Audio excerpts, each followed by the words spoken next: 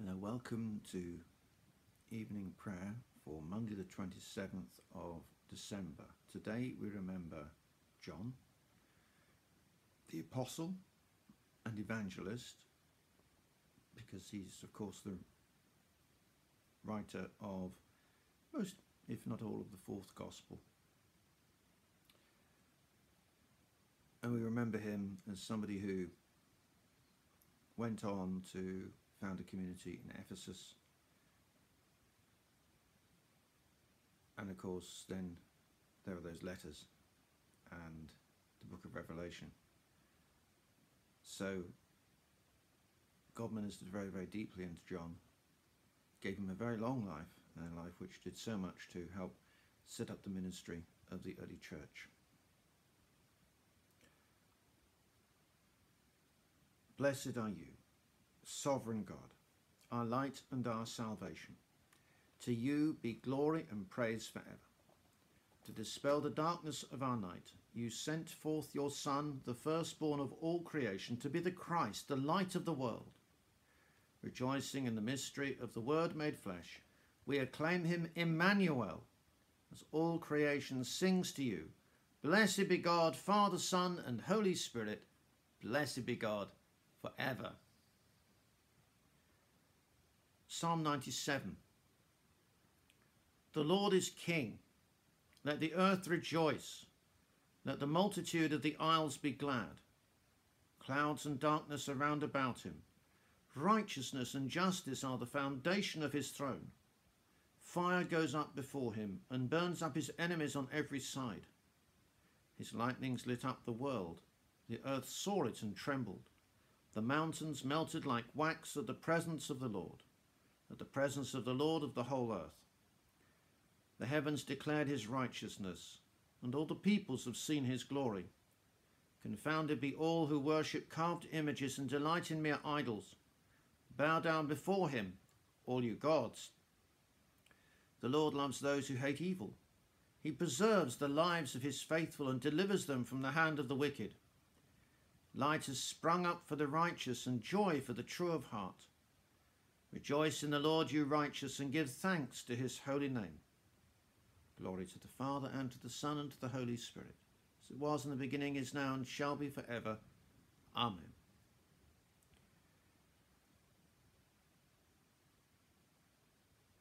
If you're following the Old Testament readings, it's Isaiah 6 verses 1 to 8. And it's a really interesting and important reading. We have 1 John. It's the first letter of John, chapter 5, beginning at the first verse. Everyone who believes that Jesus is the Christ has been born of God, and everyone who loves the parent loves the child. By this we know that we love the children of God, when we love God and obey his commandments. For the love of God is this, that we obey his commandments. And his commandments are not burdensome, for whatever is born of God conquers the world. And this is the victory that conquers the world, our faith. Who is it that conquers the world but the one who believes that Jesus is the Son of God? This is the one who came by water and blood, Jesus Christ, not with the water only, but with the water and the blood. And the Spirit is the one that testifies, for the Spirit is the truth. There are three that testify, the Spirit and the water and the blood. And these three agree. If we receive human testimony, the testimony of God is greater. For this is the testimony of God that has testified to his Son. Those who believe in the Son of God have the testimony in their hearts. Those who do not believe in God have made him a liar by not believing in the testimony that God has given him concerning his Son. And this is the testimony. God gave us eternal life, and this life is in his Son. Whoever has the Son has life. Whoever does not have the Son of God does not have life.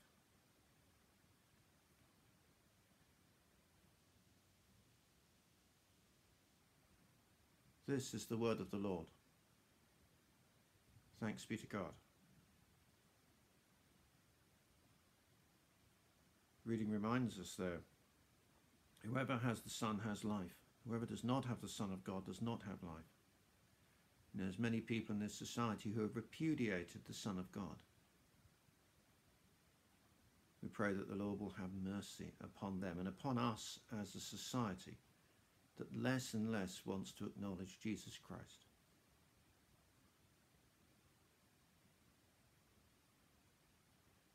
When peaceful silence lay over all, and night was in the midst of her swift course, from your royal throne, O God, down from the heavens, let your almighty word. My soul proclaims the greatness of the Lord. My spirit rejoices in God my Saviour. He has looked with favour on his lowly servant. From this day all generations will call me blessed. The Almighty has done great things for me, and holy is his name. He has mercy on those who fear him from generation to generation. He has shown strength with his arm and has scattered the proud in their conceit, casting down the mighty from their thrones and lifting up the lowly. He has filled the hungry with good things and sent the rich away empty. He's come to the aid of his servant Israel to remember his promise of mercy, the promise made to our ancestors, to Abraham and his children forever. Glory to the Father, and to the Son, and to the Holy Spirit, as it was in the beginning, is now, and shall be forever. Amen. This time of the year we are asked to remember the homeless.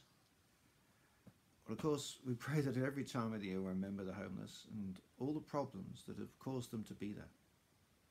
We pray that the Lord will have compassion upon them. We know there's big efforts to help the homeless at this time of the year, but remember that people are homeless in January and February and March as well. And we pray that the Lord will grant us grace to know how to best care for the homeless right the way through the year and to reduce the incidence of homelessness in our society. Lord, in your mercy, hear our prayer. Remember those people who find it difficult to know how to care for the big challenges in the society, people who struggle with being part of this culture for whatever reason. Bring before the Lord those people who are struggling with life right now. Lift before the Lord those who are potentially suicidal. Lift before the Lord those people who are thinking in terms of criminal acts or have hanging over them the reality of things that they've done that could get them into big trouble. Bring before the Lord those people who've suffered some sort of abuse this Christmas time. Lift before the Lord those people who are struggling with overeating, over drinking, with drug taking, with other things that will cause them hurt and harm. Lord Jesus Christ, you have the power to hold back the hand of those who would damage themselves or others. And we pray that you will use that power for the defence of the weak and the vulnerable. And we pray, Lord Jesus, for those people who just struggle to control themselves and to manage their lives in a positive way. Lord, we recognise there's so much damage in us as human beings and we do so many crazy things. You understand. We pray that in your understanding you'll help people find a way out of their challenges in life. Lord, in your mercy, hear our prayer. We recognise at Christmas time lots of people talk about or wish for world peace, but it's nothing like that out in the world.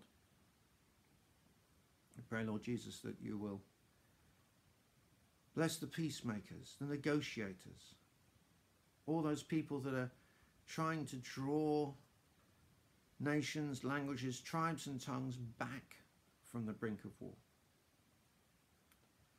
We pray your special blessing and safety upon them. Lord, in your mercy, hear our prayer. For all those people who are struggling with turmoil within at this time, we speak peace. For those people who have been caring for loved ones over the Christmas period, we speak rest. for those people who've been involved in traumatic incidents in their lives. Perhaps because a relative or loved one has been taken into hospital suddenly, or because they themselves find themselves with a negative diagnosis or have had a negative health event. Grant them grace to look up to the God of love, who came at Christmas to be our Saviour. Lord, in your mercy, hear our prayer.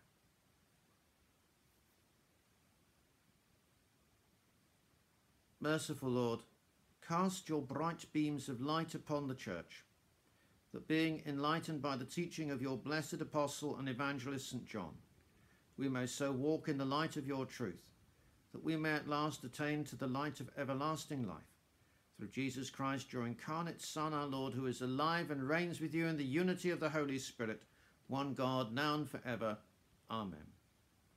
Rejoicing in the presence of God here among us, as our Saviour taught us, so we pray. Our Father in heaven, hallowed be your name. Your kingdom come, your will be done on earth as in heaven. Give us today our daily bread. Forgive us our sins as we forgive those who sin against us. Lead us not into temptation, but deliver us from evil. For the kingdom, the power, and the glory are yours, now and forever. Amen. And so the Lord's blessing be upon you at this time. It can go a little bit flat after Christmas, or we can still be entertaining family and friends. Whatever place we're in personally, Jesus Christ is the same yesterday, today, and forever. So may the presence of Christ move through us and out to others, that they also might know more of their Lord and Saviour. May God, who has called us out of darkness into his marvellous light, bless us and fill us with peace. Amen. Let us bless the Lord. Thanks be to God.